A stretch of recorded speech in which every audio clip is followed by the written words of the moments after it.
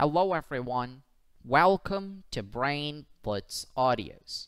Today in this episode of VITEEE Questions with Solution, we are going to be looking at some previous year questions which were asked in mathematics. So this video is a video which you can use for preparing yourself for VITEEE 2021, which is going to take place soon. So this particular video is going to be talking about trigonometry and complex numbers, and today's episode will be purely trigonometry. And let's start off. Here's your first question asked in 2018. If 12 cot square theta minus 31 cosec theta plus 32 equals 0, then find the value of sine theta. So, how do we solve this question? Well, we know 12 cot square theta minus 31 cosec theta plus 32 is equal to 0, but then we can write cot square as cosecant square theta minus 1, because cosecant square theta plus minus cot square theta equals 1. This is a trigonometric identity. So you can write 12 times cosecant square theta minus 1 minus 31 cosecant theta plus 32 equals 0. And now you just multiply 12. So 12 cosecant square theta minus 31 cosecant theta, and then plus 32 minus 12, which will be plus 20, and that is equal to 0. Now, how do we solve this quadratic equation? If you've noticed, cosecant theta is now our variable instead of, say, x or y. So we have to split the middle term out here. And how can we split the middle term? 20 times 12 will give you 240. And another way you can achieve 240 is if you can multiply 16 times 15. So 6 5s are 30, 1 5 is a 5, 5 plus 3 is 8, 6 1s are 6, 1 1s are 1, 80 plus 160 gives you 240. So therefore 12 cosecant square theta minus 16 cosecant theta minus 15 cosecant theta plus 20 equals 0. So now we will take 4 cosecant theta common from the first two terms.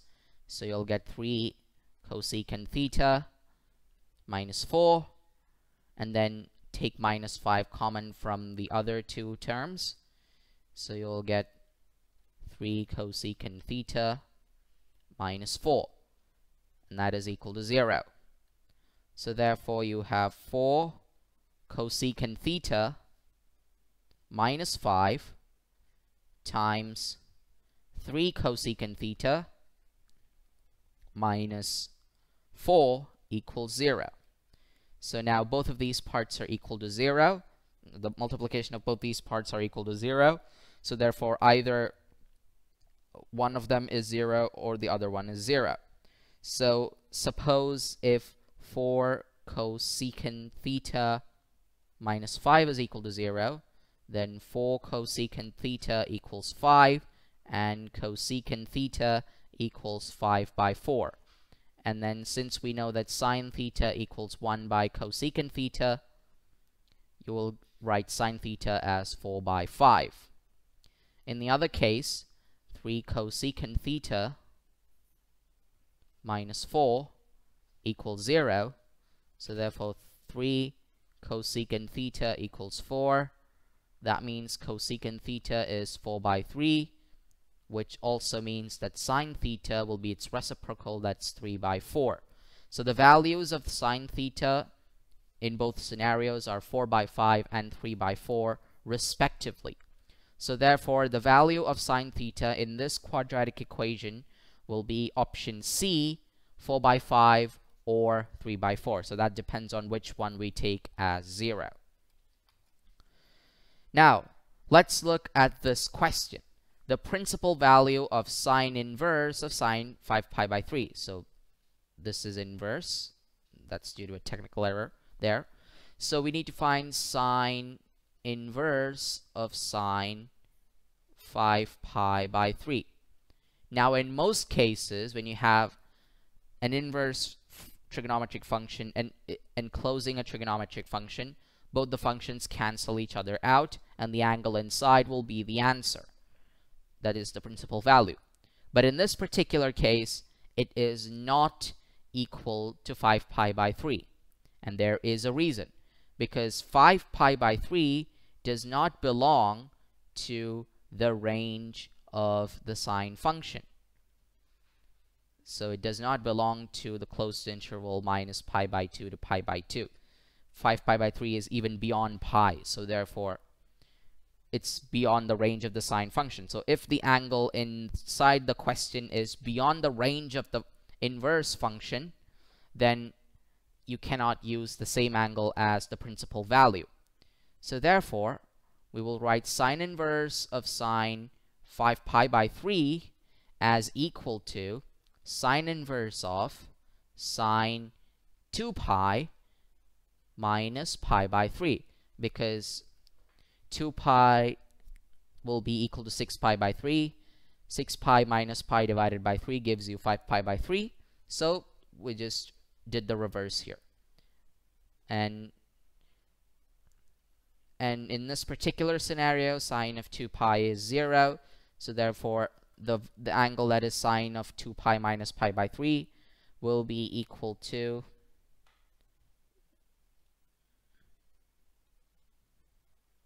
sine of minus pi by 3. And the reason why it's minus is because the angle will now be present in the fourth quadrant, and in the fourth quadrant sine is negative. That is minus sine of pi by 3. So sine inverse of sine minus pi by 3 gives you minus pi by 3 as the principal value, and this time it does belong to the range of the sine inverse function, that is minus pi by 2 to pi by 2. So therefore, the correct value of the correct principal value for sine inverse of sine pi by 3 is not 5 pi by 3. It will be minus of pi by 3. So therefore, option C becomes the correct option. The reason being, we have to align the principal value to the range of the inverse function. Otherwise, we can't use that angle as the principal value. Now, let's look at another question. Sine inverse of sine 5 is greater than x squared minus 4x, and this equation holds if one of the four conditions is correct. Which of that is correct? So, how do we start solving this question? Well, now we have sine inverse of sine 5. Now, what I'm going to do is I'm going to take positive sine 5 as a value that is the product of two negatives. So sine inverse of sine 5 will now be equal to sine inverse of minus 1 times minus sine 5. And the reason being that it's just above minus pi by 2, so therefore this angle usually sine of 5 usually lies in the fourth quadrant, so minus sine of 5. So now what are we going to do? We know that minus sine 5 lies in the fourth quadrant, and when an angle lies in the fourth quadrant, it will be sine of 2 pi minus that angle.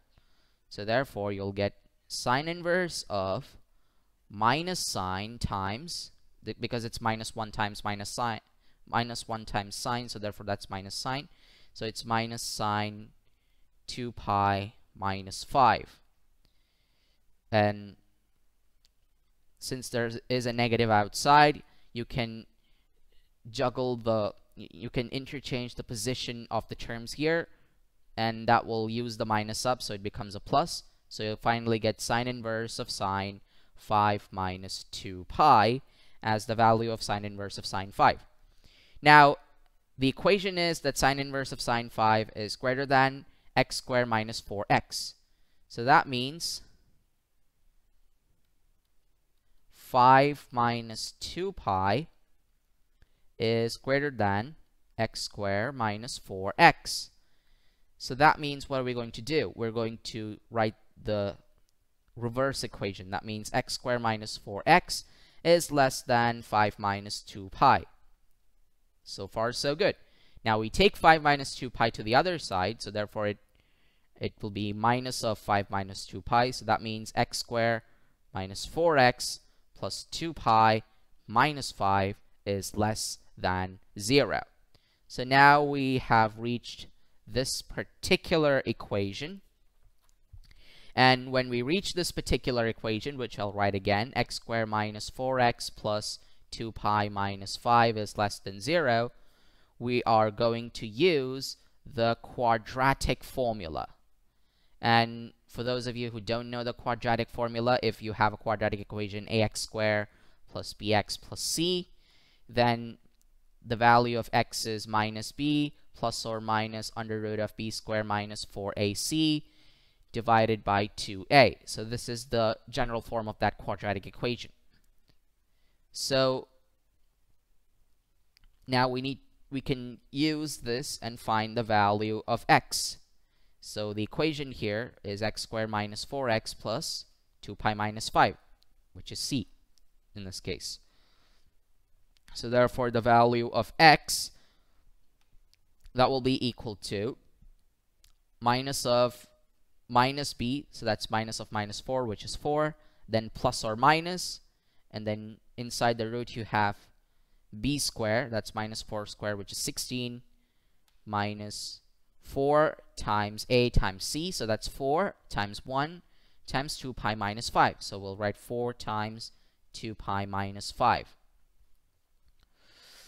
And then divided by 2 times 1. So what are we going to do?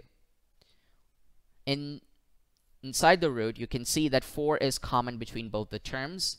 So therefore 4 plus or minus, and then we take 4 outside those two terms. And so under root of 4 gives you 2. So 4 plus or minus 2 times under root of, it'll be 4 minus 2 pi, and the minus goes to the other side, so that makes minus 5 as plus 5. So it'll be 4 minus 2 pi plus 5, and then divided by 2. So the reason why we took 2 out of the root is because we want to cancel out the denominator here. So 2 goes there, and it also, and 2 goes into 4 twice. So therefore now x will be equal to 2 plus or minus under root of, we have 4 plus 5, that is equal to 9, minus 2 pi. So as you can see, we have got the value of x as 2 plus under root of 9 minus 2 pi, or 2 minus under root of 9 minus 2 pi. So these two are the extreme scenarios. So therefore x will belong to an interval that contains 2 minus under root of 9 minus 2 pi as the lowest value, and 2 plus under root of 9 minus 2 pi as the highest value, provided that both of these values are not included in the interval itself. So that means it's an open interval. So this is the correct value, the correct condition for x. So let's look at our options. We can see that among the 4 options, option D happens to be the correct option. This is a question which was asked in 2017.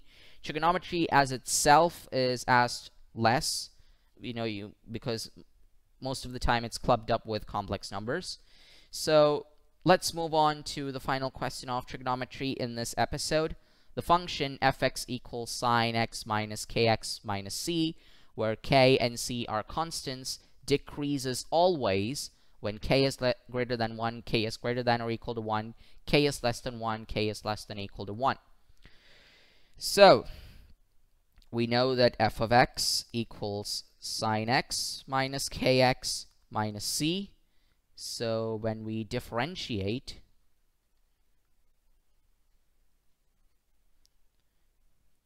we will get f dash x as equal to cos of x minus k. So depending on the value of f dash of x, you will find out whether f of x is increasing or decreasing. So when f dash x is negative, f of x decreases. And when is the scenario that f dash x becomes negative? When cos of x is always less than k. So in that time, f dash x is negative. That means f of x decreases during that time. Now we know that the maximum value of the function that is cos x will always be 1. So cos 0, cos pi, cos 2 pi, etc. So these values will always be at 1. So the cos function is a function that is a periodic function that varies from -1 to 1. So therefore, the maximum value that cos x can get is 1. It doesn't go over that.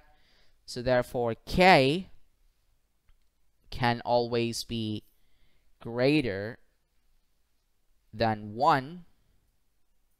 And even if it's equal to 1, that means it will be just 0. So from 0 to negative values, so that makes the entire function negative. So therefore, k is greater than or equal to 1 for f of x to be negative, always.